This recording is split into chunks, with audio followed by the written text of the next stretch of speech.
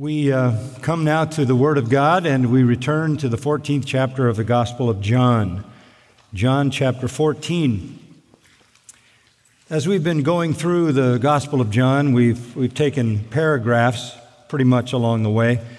But this morning, I want to deal with just one verse. One verse that is a very wonderful verse, very important one. It's John chapter 14 and verse 27. John 14:27. We've worked our way all the way up to this verse, and I couldn't get past it. It's just so rich. John 14:27 says, "Peace I leave with you. My peace I give to you. Not as the world gives, do I give to you. Do not let your heart be troubled, nor let it be afraid." Peace appears twice in that brief verse. It's a popular word. It's an almost impossible reality. It is a constant pursuit. I give credit to people for chasing it, but it seems as though the world has been unable to find it, and that is in fact true. Turmoil is in us, near us, around us, and beyond us, dominating the fallen world. There is an absence of personal peace, family peace, local peace, national peace, international peace. The Durants, in writing their history, said that by their calculations, in the last 3,500 years, there has been less than 300 years that could be called peaceful in the world. On a national level, this is a very troubled society. There are many ways to demonstrate that, but that would in some ways be redundant since you're all aware of it. Maybe something you didn't know is that 2 million Americans are in prison. That's the highest incarceration rate on the planet. And we're supposed to have everything in this country.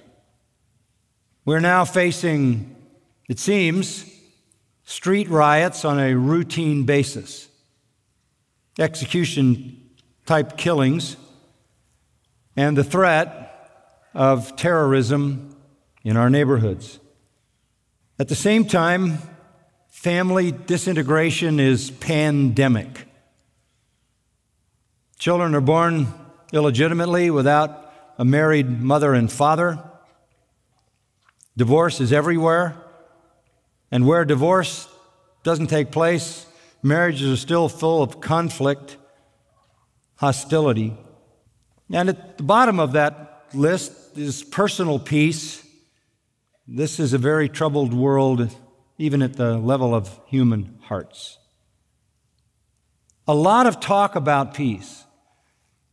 There are always people trying to find peace. Peace in the cities, peace in the communities, peace in the family, peace in relationships, peace in the world. There are always people trying to come up with truces of some kind between conflicting parties. People want that. They want peace in their lives. They want some tranquility in their lives, inside of them, and in the most intimate relationships they possess in families and in communities, and on and on and on. To be free from trouble, to be free from stress, to be free from threats, fear, anxiety, depression, despair, conflict. Everybody seeks that. People talk about trying to find peace and quiet, or trying to make peace, or law enforcement trying to keep the peace, or global arbitrators trying to establish peace, until we finally rest in peace.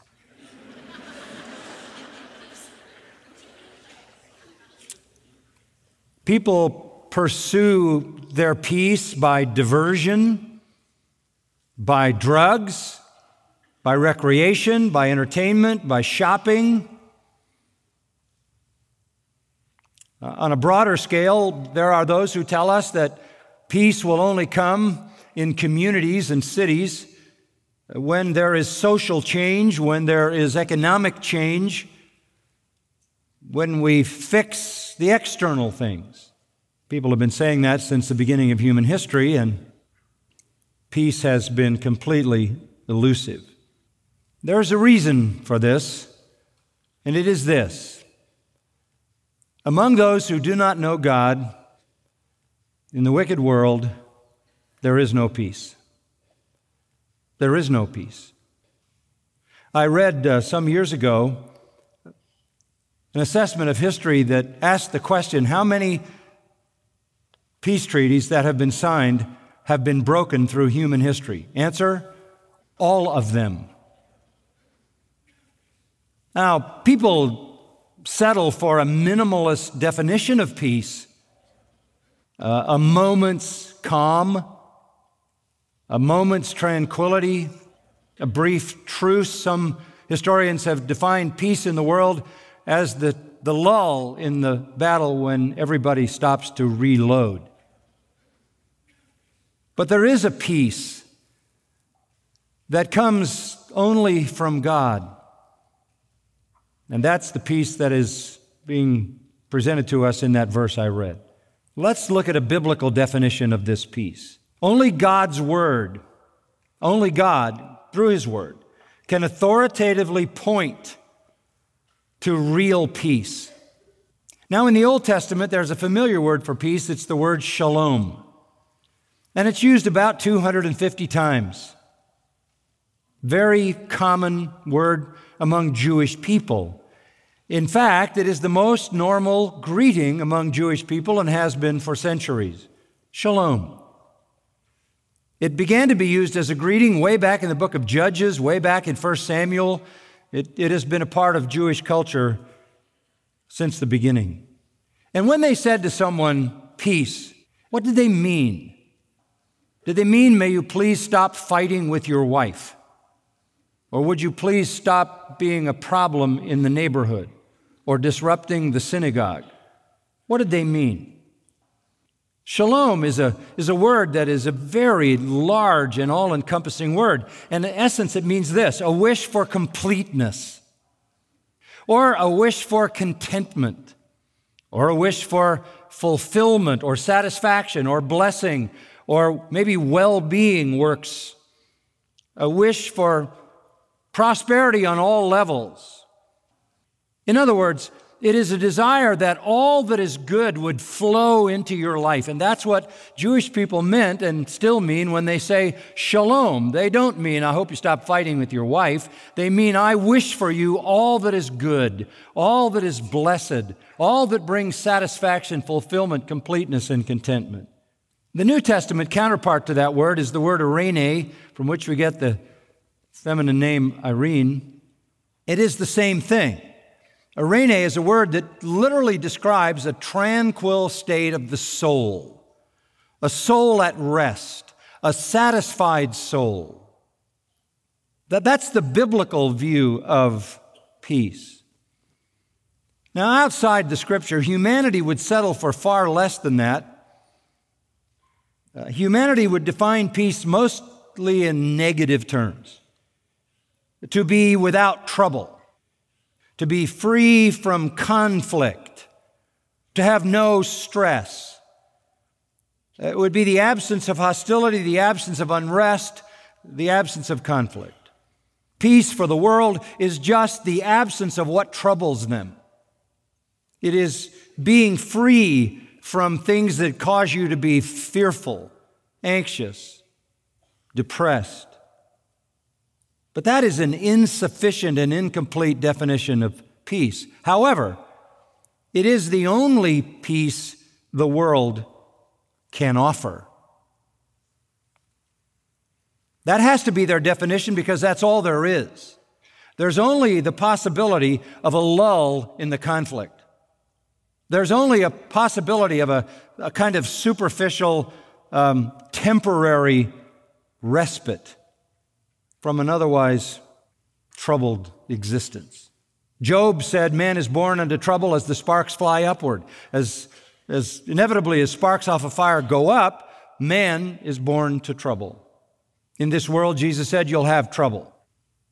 It's the nature of fallen people living in a fallen world and colliding with other fallen people.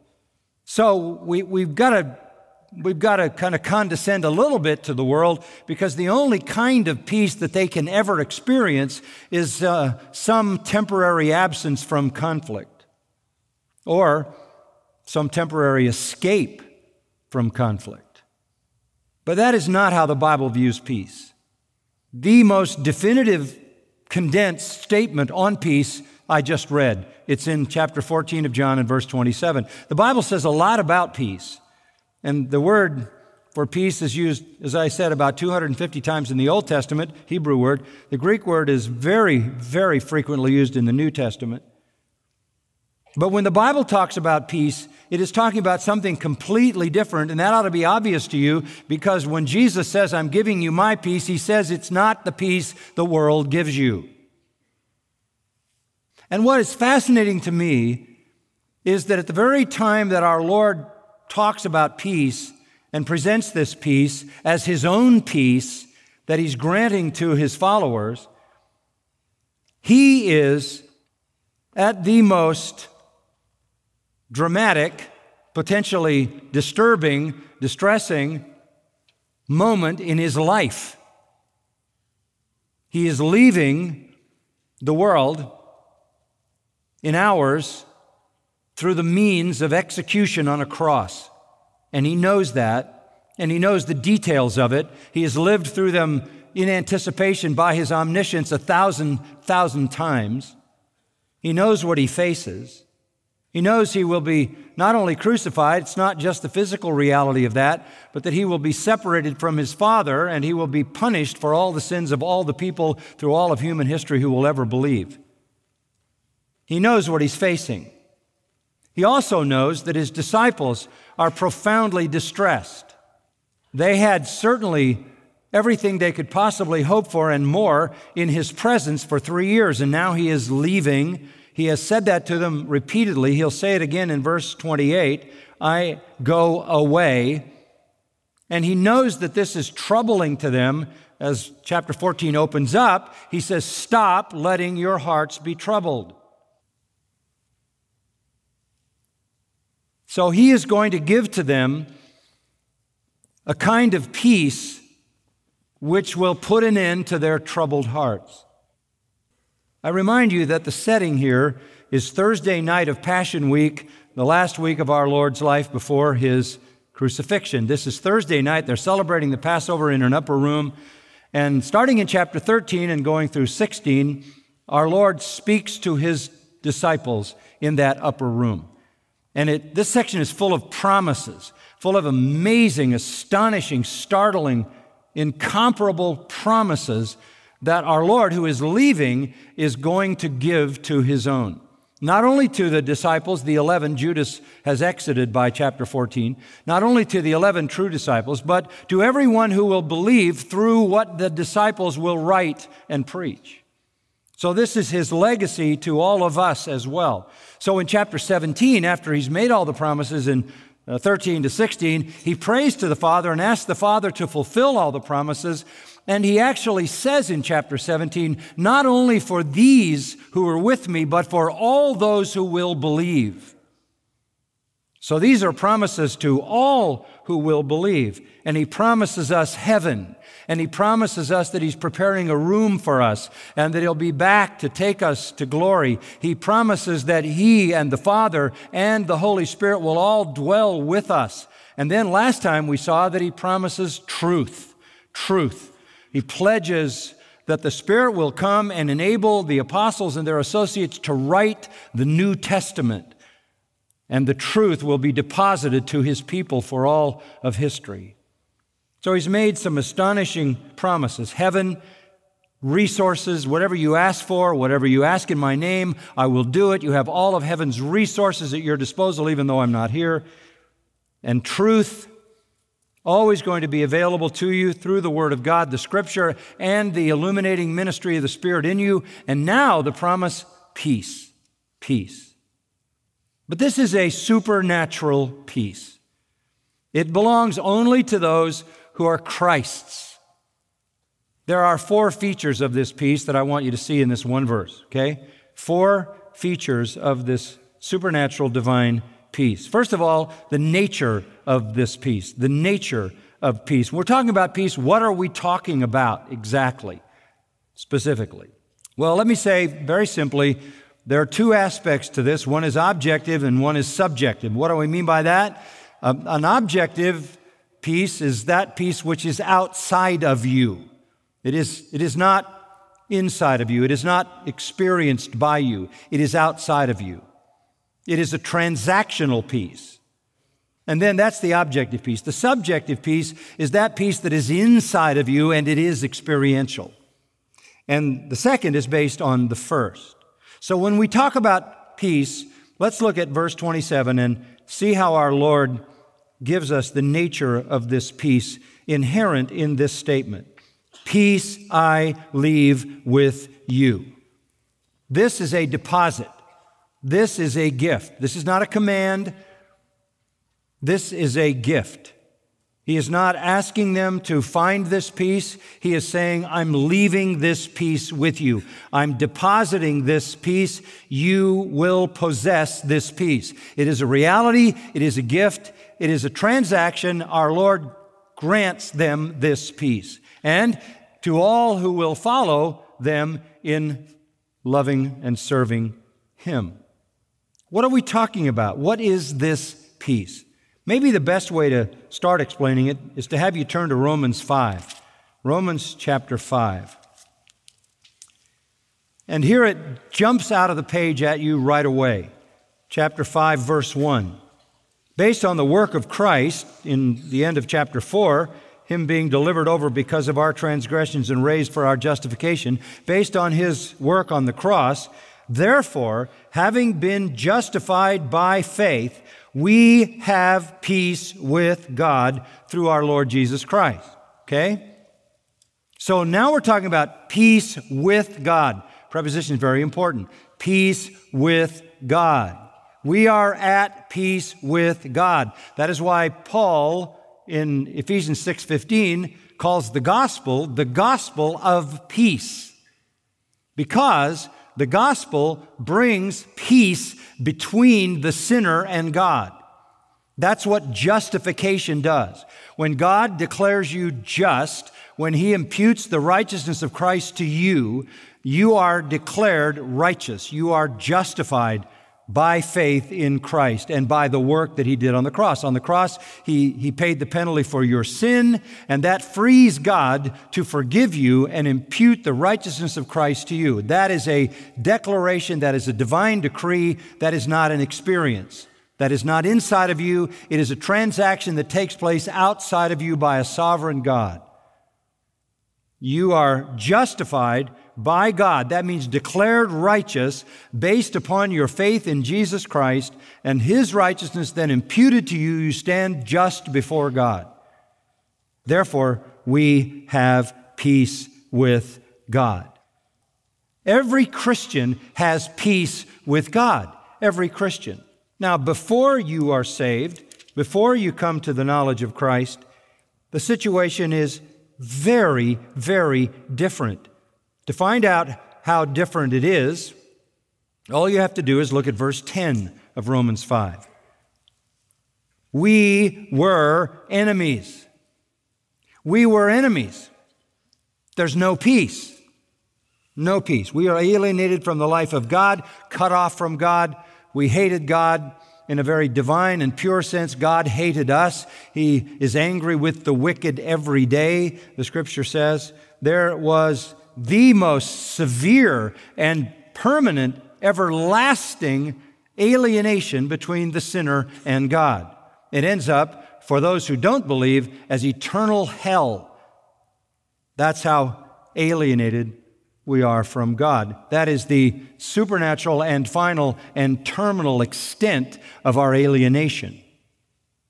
We were enemies, but we were reconciled to God. How were we reconciled to God? Through the death of His Son. Through the death of His Son. End of verse 11. So, through the Lord Jesus Christ, we have now received the reconciliation. That is the kind of peace we're talking about, first of all, objectively. Look at 2 Corinthians chapter 5, very important portion of Scripture. 2 Corinthians 5, verse 18, God who reconciled us to himself. Verse 19, God was in Christ reconciling the world to himself by not counting their trespasses against them. How did God do this? How did he reconcile us? By verse 21, he made him, Christ, who knew no sin, sin on our behalf.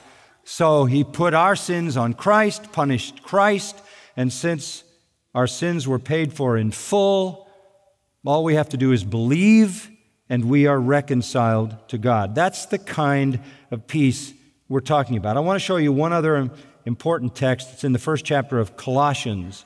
Colossians chapter 1, verse 19. It was the Father's good pleasure for all the fullness to dwell in him, in Christ, and through him, through Christ, to reconcile all things to himself. How did he do that?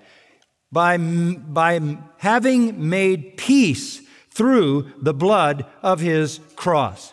He made peace through the blood of his cross. Another way to say that is in verse 22. He has now reconciled you in his fleshly body through death, in order to present you before him holy and blameless and beyond reproach.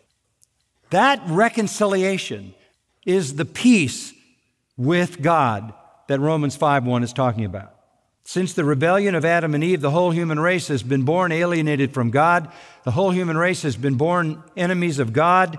The whole human race has been born as children of wrath under divine judgment.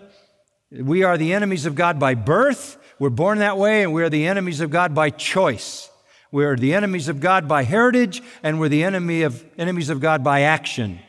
Humanity and God are at war. All of us came into the world at war with God. We are part of the world, and James 4:4 says, friendship with the world is to be the enemy of God. But the gospel of peace is the message that the enemies can be reconciled, and that peace was made through the blood of the cross.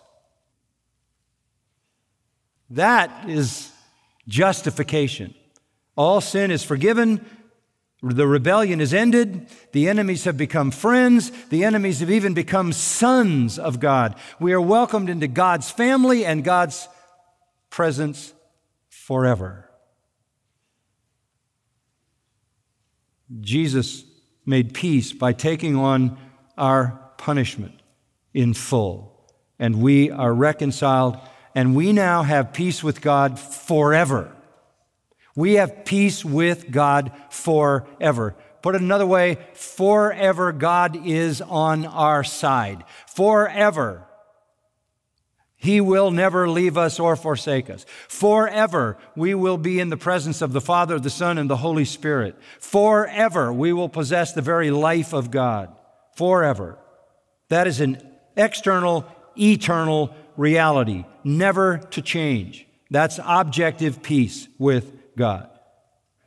But that objective peace also provides for us a subjective peace, an internal peace, an experiential peace, a sense of goodness, trust, contentment, tranquility, confidence, well-being. And that is why when we get together, we love to sing, for example, "It is well with my soul." Of all the hymns that we sing, I don't know that you sing any hymn with more eager gusto than you sing that hymn. You just sing it with all your heart. It is well with my soul. And you are, in the moment you're expressing that, experiencing the subjective peace that comes from the objective reality of being reconciled to God. That's the joy that we have in being believers. In Romans chapter 15, there's a verse 13, that says this: "Now may the God of hope fill you with all joy and peace in believing, so that you may abound in hope." That's a prayer That's a prayer from the apostle who's saying, I want you to literally be filled with the subjective peace that ought to be the result of your objective reconciliation. Romans 15:13. Romans 14:17. The kingdom of God is not eating and drinking. The kingdom of God is righteousness and peace and joy in the Holy Spirit. You have been made righteous. You've been justified. And the result of that is peace and joy, and the two are really inseparable. If you're at peace, you're in joy. Now, this is not a kind of passive peace. It is not just being willing to endure. It is a lot more than that. It is not some kind of benign reality. It is a triumphant peace. It is an aggressive peace. It is a peace that moves out. It is a conquering peace. It is a peace that not only protects you from anxiety and fear and doubt and despair, but it is a peace that triumphs over everything with courage, confidence, contentment. It's a triumphant peace. And you should be experiencing all of it. So that's the kind of peace our Lord is saying, I leave you this peace. First of all, objectively, peace with God, and then subjectively, the peace of God, which is what it's called in Philippians 4, as we will see. So that's the kind of peace. All right, just another feature, the source of peace. Back to verse 27. My peace I give to you. My peace. Peace I leave you, but it's my peace. That is to say, it's divine. It's supernatural. It comes from heaven. It belongs to Christ. It belongs to God. I won't take the time, but many places in the Bible you will find this statement, the God of peace. The God of peace. You'll find it in Romans 15. You'll find it in Romans 16. You'll find it in Philippians 4, 1 Thessalonians 5, Hebrews 13, 2 Corinthians 13, 1 Corinthians 14, etc., etc. 2 Thessalonians chapter 3, verse 16, I will point out to you, now may the Lord of peace himself continually grant you peace in every circumstance. The Lord be with you all. That's his prayer again, that you would enjoy the peace that comes from the Lord of peace. Well, look at verse 27. The peace that he gives is his own peace. My peace. Another way to see that would be to go to chapter 16, verse 14, where our Lord says, when I send the Holy Spirit, he will come. He will take of mine and will disclose it to you. He's going to give you what I possess. And part of that is his peace. So the peace that we have is not the peace of the world. That's the next statement he's going to make. It's from heaven. Paul wrote 13 letters, at least. We're not sure if he wrote Hebrews or not, but he wrote 13 for sure. In 12 of those letters, he said this, grace and what? Peace from God our Father and the Lord Jesus Christ. We have the God of peace. We have the Lord of peace. And in Galatians 5, we have the fruit of the Spirit, which is love, joy, peace.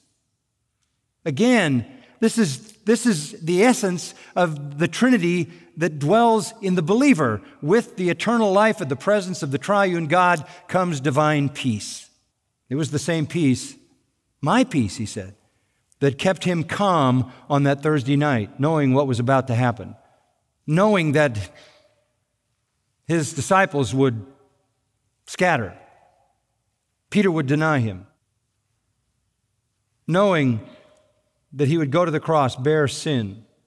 It was the same calm, really, that he exhibited through his whole life when he was treated with mockery, scorn, hostility, hatred, betrayal, all undeserved. Where did that peace come from? Well, essentially, it came from perfect trust in the Father. Perfect trust in the Father. So just mark it down in your mind. Peace is connected to trust. It's connected to trust.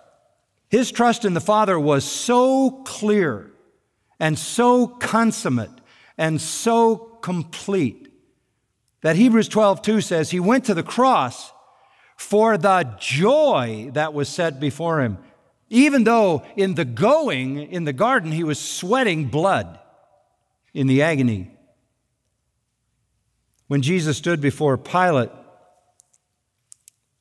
Pilate was one disturbed person. Pilate was getting more disturbed and more disoriented and more disconnected from any kind of reality the longer he had to cope with Jesus. So finally, in frustration, chapter 19 of John, verse 10, Pilate says to Jesus, "You do not speak to me?" He's literally outraged that Jesus doesn't get who he is and how important he is. "You do not speak to me? Do you not know that I have authority to release you and I have authority to crucify you?" The calm is stunning.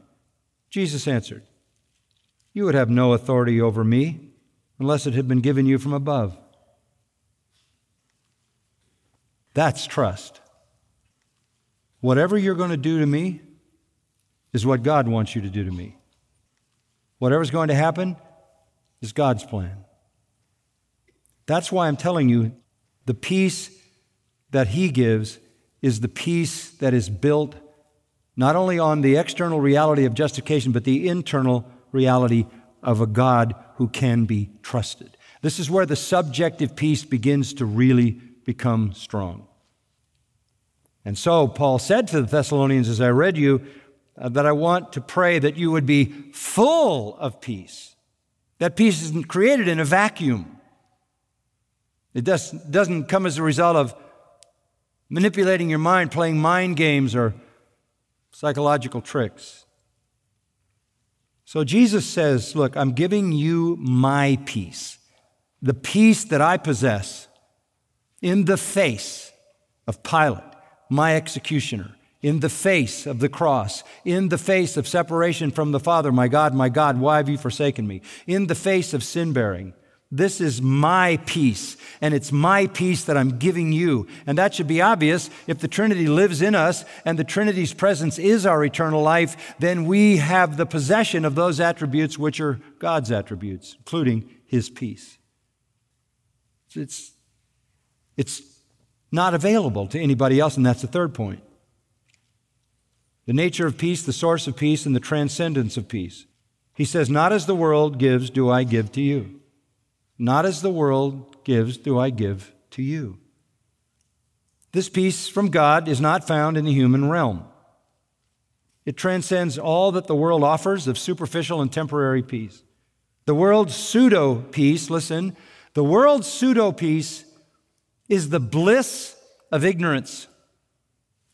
It's the bliss of ignorance. One writer said, "The wicked may have something which looks like peace, but it is not. They may be fearless and stupid, but there's a great difference between a stupefied conscience and a pacified conscience. This is the devil's peace. He rocks men in the cradle of security. He cries, 'Peace, peace,' when men are on the precipice of hell. The seeming peace a sinner has is not from the knowledge of his happiness, but the ignorance of his danger." So I say the world's pseudo-peace is the peace of ignorance. I was visiting Lori Price as her husband is going to glory. Maybe today even. Patricia and I went to be with them yesterday and their precious family. Been in our church for many years, and sadness in the family to lose this precious father, grandfather, husband. But we were rejoicing. All of us were rejoicing in the face of this inevitable moment of death. They were all saying how thrilled they were that he was now going to see the Savior. There was such peace. And Lori was saying that they have some hospice folks who have been coming in recent weeks, and one of them, wanting to help, said, well, you know, it's all going to be good because it's just going to add another angel to heaven. This is a person who regularly deals with dying people. And that's what you've got? That's it? This is going to add another angel to heaven? Based on what authority do you say that? If that comforts anybody, it makes my point. People are happy to settle on a stupid answer and a false peace. And I'm not denigrating the dear woman who serves in that way. I'm just saying, if you don't know where the real peace lies, you come up with ignorant responses to the most dire of all events, somebody on the edge of hell in the most severe danger they've ever been in, and you can't come up with some kind of superficial statement out of the air. But why do people do that? Because it works. People will settle for an ignorant answer and a fantasy rather than face a biblical reality. So we've seen the nature of peace, the source of peace, and the third thing to say is that this is a transcendent peace. It's not the kind of peace that the world talks about with its superficial, ignorant fantasy. The Bible emphasizes that the world's peace is inadequate. Isaiah 48:22, there is no peace for the wicked, says the Lord. No peace. Isaiah 57:21, there is no peace, says my God, for the wicked. Jeremiah 6:14, God excoriates the false prophets who heal the brokenness of his people superficially, saying, peace, peace, but there is no peace. You remember Jesus looking over Jerusalem says, if you had known in this day, even you, the things which make for peace, but now they have been hidden from your eyes. No peace. In the end times, 1 Thessalonians 5, unbelievers are going to say, peace and safety, peace and safety. And destruction is going to come on them suddenly like labor pains on a woman with child, and they will not escape. You can't find true peace in ignorance or fantasy. People lack peace. That's not an emotional issue. That's not a psychological issue. That's not a circumstantial issue. That is a theological issue. That is a spiritual issue. Because only those who know Jesus Christ can have peace with God and the peace of God. And that brings us to a last point. We've seen the nature of peace, the source, the transcendence. One other important feature, the pursuit of peace. You say, wait a minute, what do you mean the pursuit of peace? You just said it's a given. You just said it's a gift. It's not a command. He said, I'm giving you peace. I'm leaving you peace, my peace. What do you mean, the pursuit? Well, look at verse 27. Stop letting your heart be troubled, nor let it be fearful. Even with all these promises, all this incredible promise of peace, is it not reality, folks, that we live a lot of our lives lacking peace? Do I hear an amen? That's what I thought. We have to talk about reality here. Is it strange to say you have a promise and then to give a command? No more strange than to say you have a cupboard with all the resources. Why don't you go there and take some out? Or you have a bank account with all the money you need. Why don't you go withdraw some of it? This is consistent with everything our Lord has promised. There's always appropriation. Look, He promised us all the resources of heaven are available. But to access that, you ask in my name. He promises us the truth written in Scripture for us. But to access that, you study to show yourself approved unto God. You search the Scripture. You're a diligent student. He promises us the indwelling of the Holy Spirit, but we're commanded to walk in the Spirit and not fulfill the lust of the flesh, to be filled with the Spirit. This shouldn't be surprising because the Lord promised salvation and eternal life to His people, but that is appropriated by faith. Psalm 34:14's command is this: seek peace and pursue it. Seek peace and pursue it. By the way, Peter quotes that in 1 Peter 3:11. Isaiah 26:3 reveals that it is those who, this is very important, who steadfastly trust God, who are kept in peace. Isaiah 32:17 links the experience of peace with a righteous life. Colossians 3:15 says, allow the peace of Christ to rule in your hearts. To rule in your hearts. Not something in a corner. It should dominate you. Paul urged Timothy, pursue peace, 2 Timothy 2. Peter wrote, 2 Peter 3:14, be diligent to be found by him in peace. James 3, righteousness and peace are inseparable.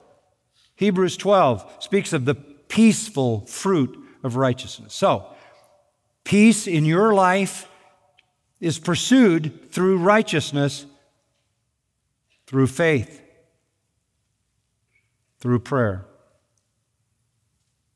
You know, a good way to see this is to go back to Matthew chapter 6, just briefly, because we only have a few minutes.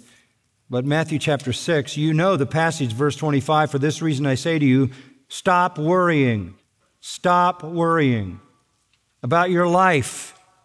Don't worry about your life. Don't worry about what you're going to drink, what you're going to eat, what you're going to wear. Don't worry about that. Then he goes through a whole litany of things. God takes care of the birds. God takes care of the plants. Worrying doesn't help anything. You can't add a single hour to your life, verse 27, by worrying. Why are you worried about your clothing? Look how he clothes the lilies of the field, more gloriously than Solomon. If God takes care of grass and plants, don't you think he's going to take care of you since they're temporary and you're eternal? This is what the pagans, verse 32, seek. Your Father in heaven knows that you have need of all these things. Verse 34, so don't worry about tomorrow.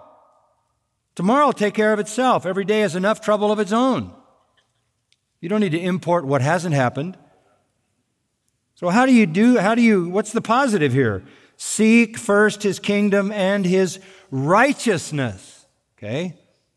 His righteousness. So when you follow the path of righteousness, peace finds you on the trail, finds you on the road. Don't worry. Pursue righteousness, and you'll find peace. For one thing, you'll have an affirming and not an accusing conscience. That's another message. Philippians 4. One more passage. Philippians 4. Verse 4. Rejoice in the Lord always. That's pretty clear, but he still says, again, I will say rejoice. Let your meekness or your gentle spirit be known to all men. The Lord is near. Live in constant joy. Never at any time should you be anything but joyful. Rejoice in the Lord always, and I'm telling you again, rejoice. Let your meekness be known to everyone. What have you got to worry about? The Lord is near. Verse 6, be anxious for what? Nothing. But in everything by prayer and supplication, let your requests be made known to God, and the peace of God. We already know about peace with God, Romans 5. The peace of God, which surpasses all comprehension. It's not as the world knows. It's beyond that. The peace of God will guard your hearts and your minds in Christ Jesus. It's just an amazing thing. Stop being anxious for anything. You will pursue peace, first of all, when you pursue righteousness. Secondly, when you pursue thankful prayer, when you come before God by prayer and supplication with thanksgiving, letting your requests be made known to God. Now, this introduces the critical component in peace. Faith. Faith. You go to God in the midst of all your troubles because you believe in his power and his promise, right? And his provision and his resources and his love. We talk about faith. I need more faith. How do I get more faith? I'm going to make it real simple for you. Write it down. Faith is primarily thinking. Thinking. It's not something floating out in space. It's thinking. It's thinking. Thinking about what? God, His person, His attributes, His words, His works, His power, His promises.